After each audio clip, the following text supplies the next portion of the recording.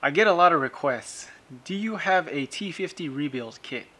That's actually not a yes or no question, and I'll show you why.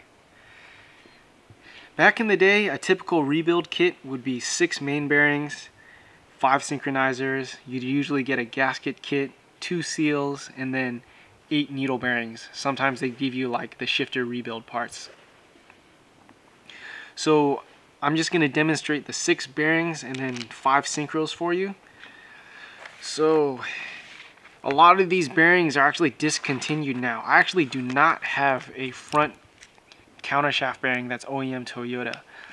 So the old one used to be cylindrical rollers. The new aftermarket one is actually just a ball bearing. Same thing, the OEM style rear countershaft bearings no longer available. If you want to compare these two, you see the OEM style has these inner and outer races and it's cylindrical bearings in here. The new aftermarket one is all just ball bearings. I'm okay with the new style, but just letting you guys know, even hard parts like bearings are getting discontinued. Why is the question, do I have a T50 rebuild kit, not a yes or no question? Well, if I told you yes, that means everything in this kit would help you rebuild a T50, which is not the case. So I'll show you. All of this is what it takes to build a T50.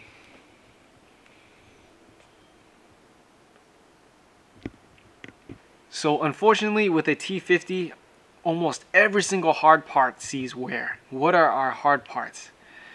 In a T50 you have 3 shift forks. All of these guys, the actual fingers, there's a width and these fingers wear out. This is the bushing for the tail shaft. Luckily these are pretty stout on a T50, but I've had customers tell me that they've needed these before. Remember those cage needle bearings that people kept on squishing them? These are what they look like. The springs inside the hubs, you have 3 different styles.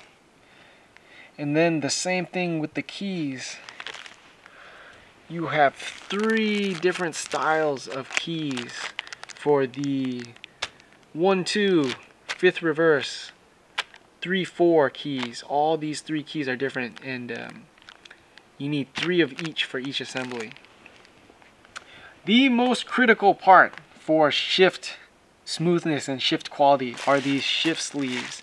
And I'll open up this one. So again, your T50 shifts poorly, gets blocked out of gear. These are probably the issue, not your synchros. And I noticed these got a revision at some point, because if you look in here, I don't know if you can focus in, but the new style, there's those little cuts. I'm not 100% sure what they're for, but these shift sleeves got a revision at some point. And there's 3 of these for every T50. 3-4, 1-2, and then 5th reverse. Alright, so why is a T50 rebuild so expensive? It's because all this stuff is discontinued. So for sure, I know tail shaft bushing, there's no more in the US. This stuff is straight discontinued. Cannot get from Toyota anywhere anymore.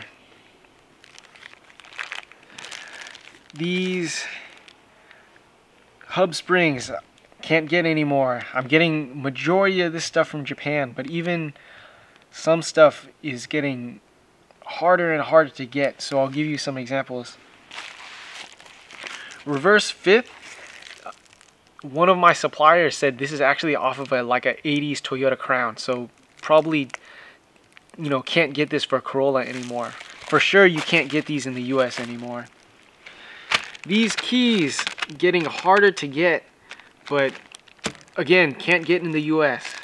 Super hard to get. Even my Japanese connection cannot get these. If you look at this label, this is probably somebody's old stock in somebody's drawer. So 5th reverse keys.